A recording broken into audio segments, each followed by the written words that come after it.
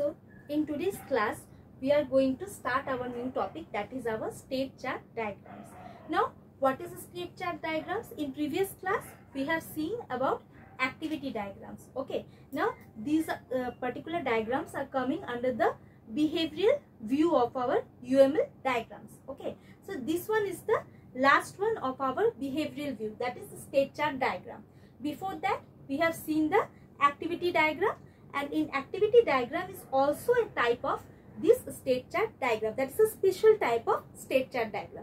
Now what is a state chart diagram? As we have already seen that behavioral view is going to show us about the dynamic behavior of our system, that is the changing behavior of our system, right? Now what is a state chart? State chart diagram mainly shows us the about the transition of the states of a particular system.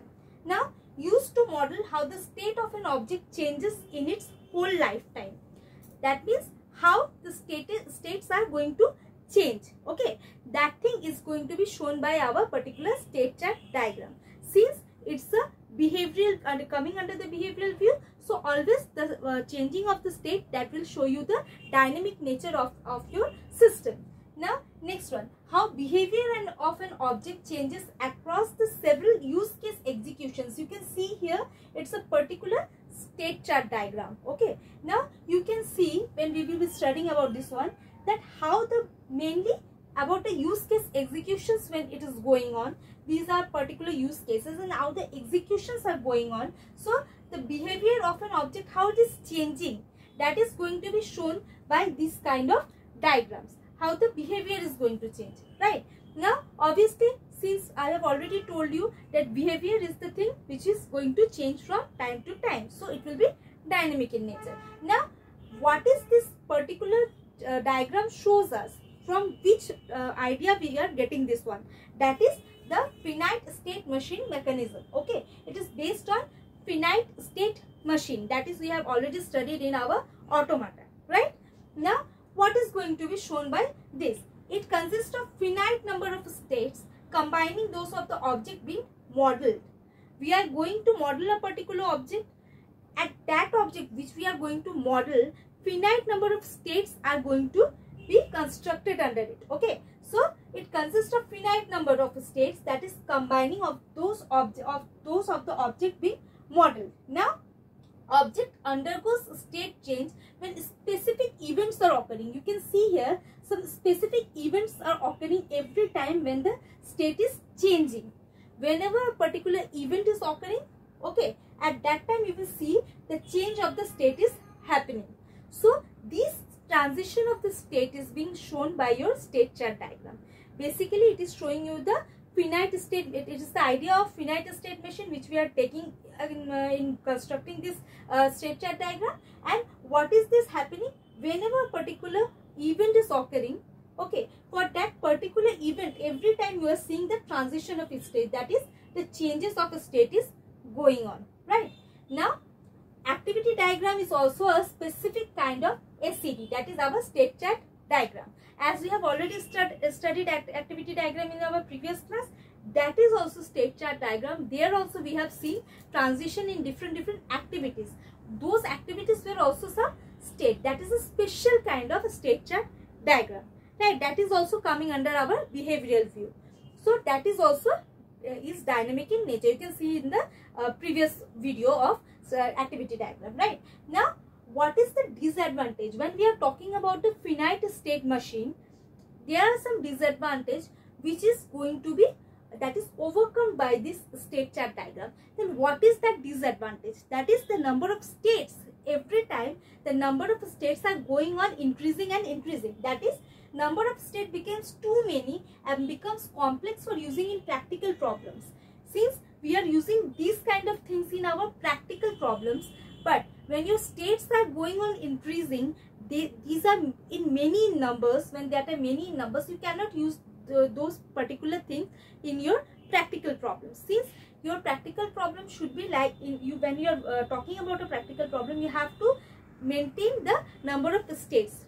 The number of states, when they are less, obviously you can show it in a very brief manner, or you can show it in a very easy manner. But if your number of states are going on increasing and you have many number of states, then obviously your particular system, when you're going to describe your particular system, it will be very difficult for you, difficult task for you. So in this case, what we have to see is, we have to see that our number of states should be finite. It should not be infinite. It should be finite and in a very marginal state. That is, it should be very less in number.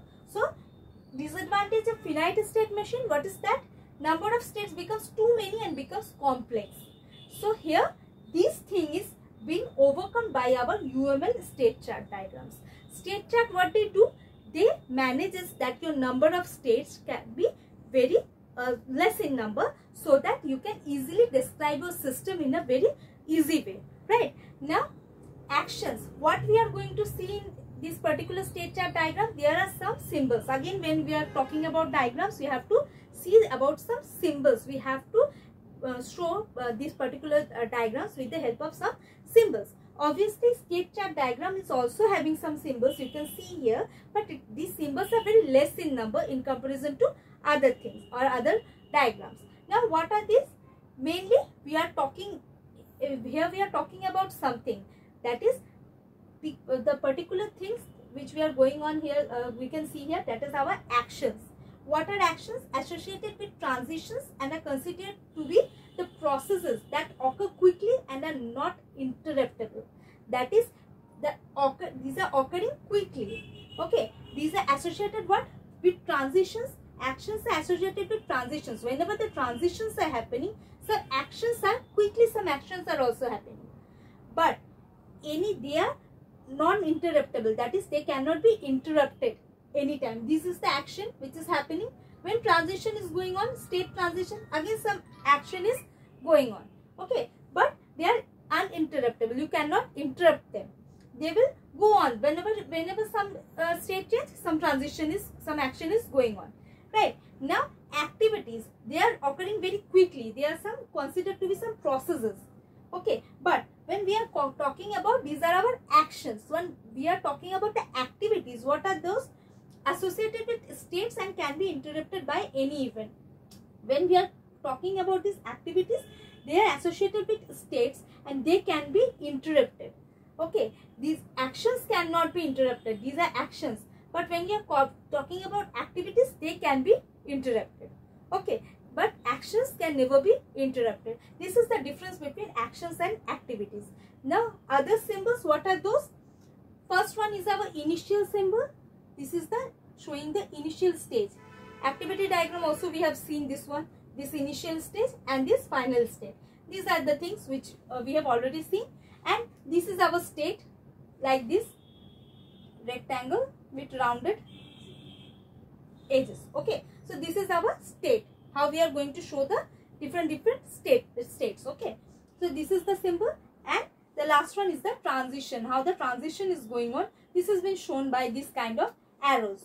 So this is the main particular your symbols which are going to be shown by this state chart diagram, right?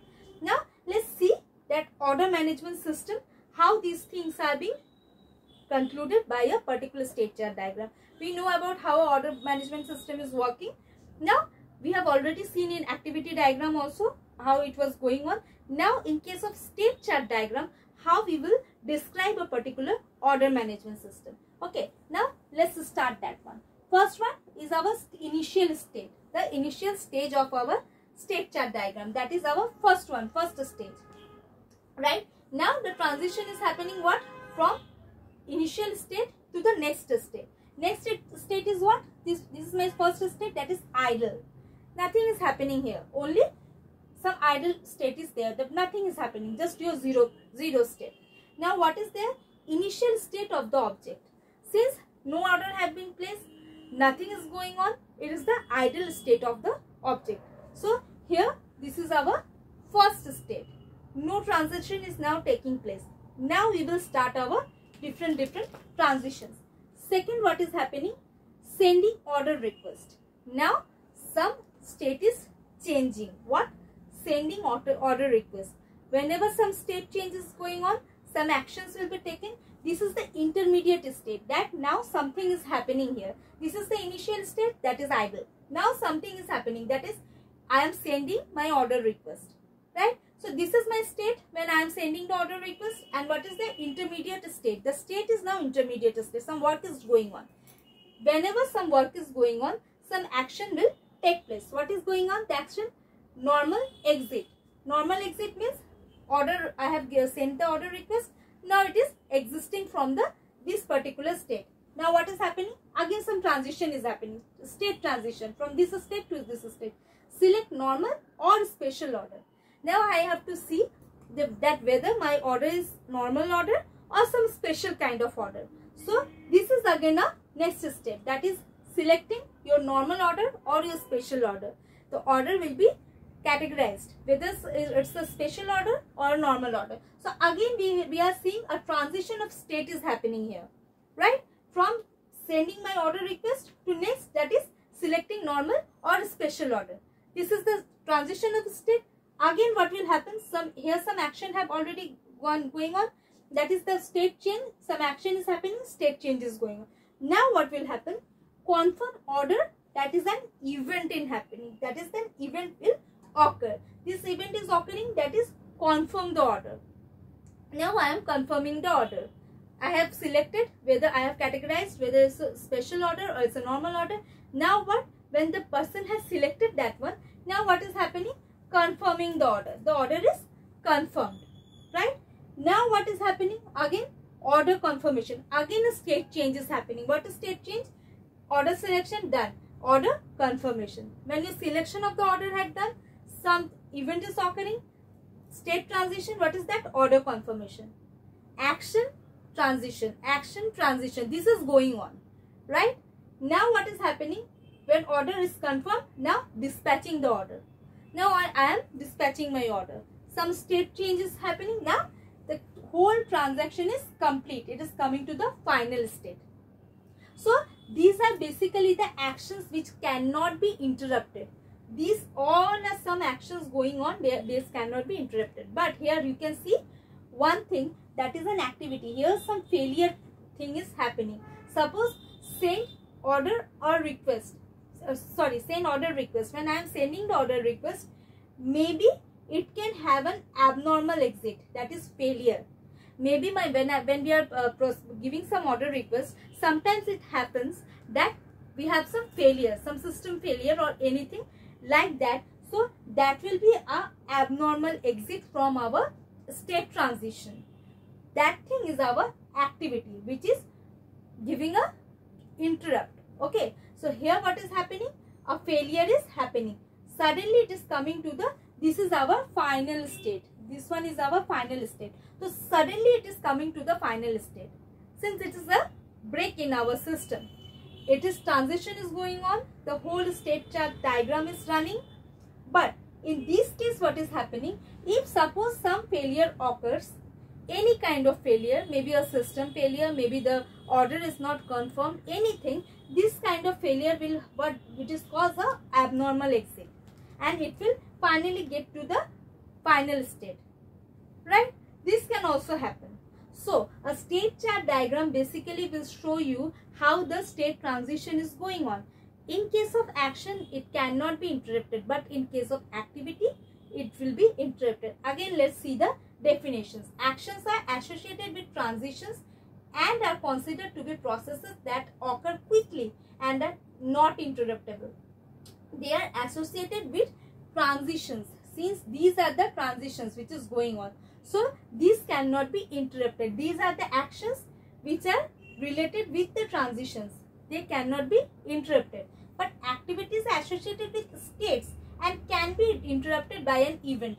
Since here some event is occurring, okay, also here you can see failure is an event. So whenever an event can occur, it is interruptible. That means it is an activity, right? So here also an event is occurring, but it is not interrupting this one. So the particular transition is going on, but here the event is interrupting it. So it is coming to the final state. So this is the whole order management system which is being shown by a state chart diagram, which is starting with the initial state and which is ending at our final state, right? In case of any kind of failure, it will exit from, have an abnormal exit and come to the final state. So first of all, the object is idle. It is the initial state of the object. Next, it will go to the intermediate state, that is sending the order request. If some failure is occurring, then what is happening? Abnormal exit is done. Otherwise, normal exit, that is action which is coming to the select normal or special order, again a transition.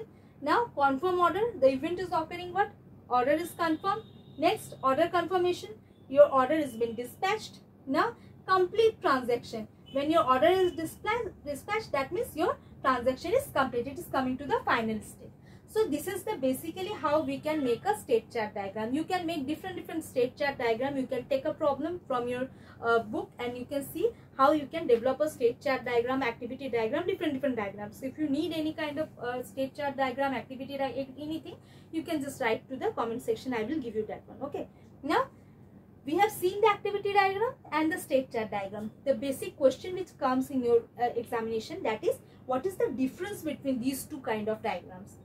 Right, here is a very small description come differentiation of your state chart diagram and activity diagram. Let's see. First of all, what is activity diagram and what is state chart? Activity diagram is like flow chart, that is flow of control from activity to activity. We have seen in previous class what was happening. We were having some activities. That time also we have seen this order management system, some activities were there. So from one activity to another activity, how the flow was going on, it was like a flow chart diagram, how the flow of control was going from one activity to another activity. But state machine, what is shows state chart diagram showing flow of control from state to state. Here what is happening, from state to state you can see the flow of control. It is not going from activity, since it is activity diagram, from activity to activity. Here since state chart diagram, from state to state, here the transition is going to be shown by the state chart diagram, right?